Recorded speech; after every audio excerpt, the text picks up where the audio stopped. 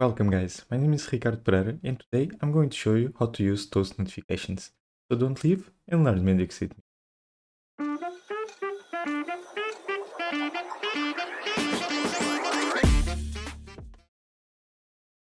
So to start, let's go to the marketplace and search for toast notification and select the one that is called feedback toast notification. One click and select the button download. Going to import the widget to your application, so just click OK. Currently, I have 3 entities in my domain module. For this tutorial, I'm going just to use one. That is the request entity. I have 2 attributes, one called name and another called value. And I will need one more, and I'm going to call it notification. So let's create a new entity as a name set notification. And let's add 2 attributes, one called message, going to be a string, and a second one called to show, and this one is going to be a boolean. Default value let's set as true and click OK. Go to the access rule tab, click in new and give permissions to your module rule. Give permission to create new objects, also to delete, and set read and write access to this user role. Click OK. OK again. Also in this project, I have a few pages created. One, it's the request overview. As you can see here, I only have a data grid, also a title, and some buttons to create a new object and also to edit. And here, I'm going to the toolbox, drag and drop a data view, double click, and select as a data source Microflow. Click to select and let's create a new one. So click in new and let's call it DS notification get object and click OK. Click to show and then click OK. Inside the Microflow, let's go to the properties and allow some rules to have access to this Microflow. Click OK. And here we are going to the toolbox and retrieve one object from the notification entity. So select from database, entity select, notification, range.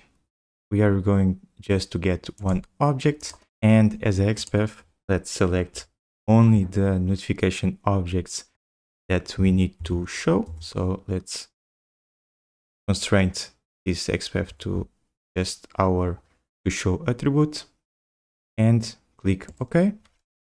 Now add a decision just to check if this notification object exists or not. So notification different than empty, that means that exists. So as a caption we can write exists and click OK. If the object exists, we are going to the right side, so condition value true, and right click on the notification action and then set notification as a return value. Now we need to add a path to the false. So at the end, add end event, and here we need to create a new object just in case the notification object do not exist. So create object, entity, select notification and click OK. And now let's return this one to the false path. Save and then return to the overview page. Inside the data view, we are going to add the widgets that we download from the store. So go to the toolbox and on the add-ons category, you can find the feedback notification. So just drag and drop to our data view, double click. As a data source, we are going to select from database, select notification, and let's add a constraint just the same that we had on the Microflow. So to show equals to true, click OK, OK again. And as a notification text, you're going to select the message attribute. And here we can set the type of the toast. So if we want to have info toast, a warning, error, or just a default, we can also set the theme of the toast. So it's light, dark, or colored. If you have some custom classes in your project, you can also add it here. And we also have different tabs for the actions. So on show action, on close action. For this tutorial, I'm going just to use the on show action. So select here, call a Microflow. Let's create a new one. Name, you're going to write on change, notification, and change to false. So we are going to use this Microflow to set the value to show to false. Let's include the notification object, click OK. Click to show and click OK. And here we are going just to drag and drop a change object. Select the notification object. In action, select to commit as a yes. And then you can just click in new, member to show, and set it as false. Click OK and OK again. Don't forget to give permissions to this Microflow. Select your user role and then click OK. And now you can go back to your overview page. Click again on the widget, go to Behavior tab. Here you can also set the position of the toast notification, top right. So here you have multiple options. You can also set some transition animations, so bounce, slide, zoom, flip. You can also set if you want to show an icon or not, hide progress bar, pause on over. So here you have multiple objects and that you can use to configure all the toast notification. You can also change the behavior of the toast notification while it's closing. And then you can also change the appearance with the default Mendix configurations. So soon you have everything configured, you can just click OK.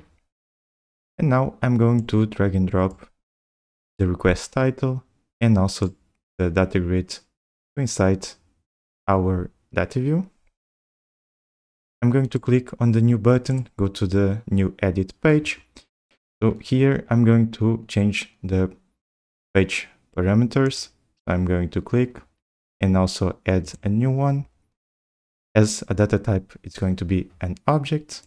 Entity, I'm going to add notification and click OK. Go to the toolbox, also drag and drop data view, double click, select by context, and now select your page parameter notification. Click OK. Click No in this pop-up, and now drag and drop the request data view to our notification data view. And because we have nested data views, we cannot have a footer on the data view that is inside. So just move the buttons to this area, click on save, and as you can see, it have the default behavior of save changes. So you can just change it to call a Microflow, and let's create a new one. Here you can include the request and also the notification objects, and change the name of the Microflow to ACT request save. For this tutorial, I'm not going to add any validation, so I'm going just to commit the request object and also change the values of the notification object. So for this, I'm going to drag and drop the commit object action. So double click, object request, and click to refresh in client, and click OK. Now drag and drop a change object, select the notification object, click to commit and also to refresh in client, click in new, and change the message to whatever you want. In this case, I'm going to write request name plus the name of the request plus was created.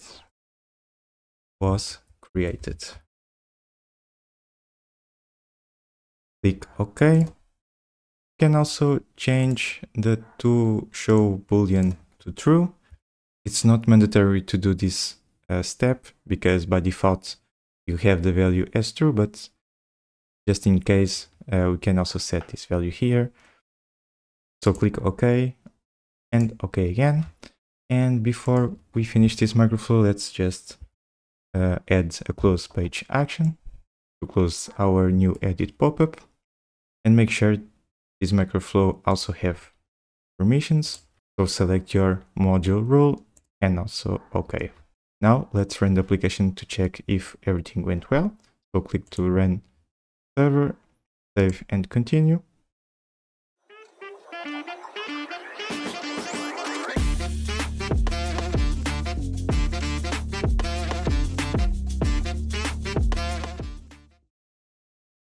Click to view app,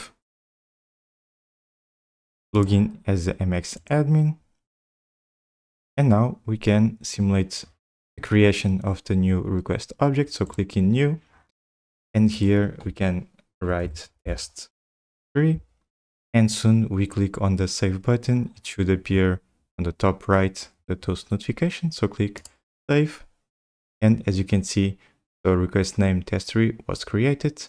Currently, this toast notification have the info file and also the light mode, and this is everything configured on the widget. You can also see that this widget have a progress bar. As soon as I move my mouse from the notification, the progress bar will continue to decrease. So as you can see, and when the progress bar ends, the toast notification disappears. Thank you guys for watching. Don't forget to leave the like, and I see you soon. Bye bye.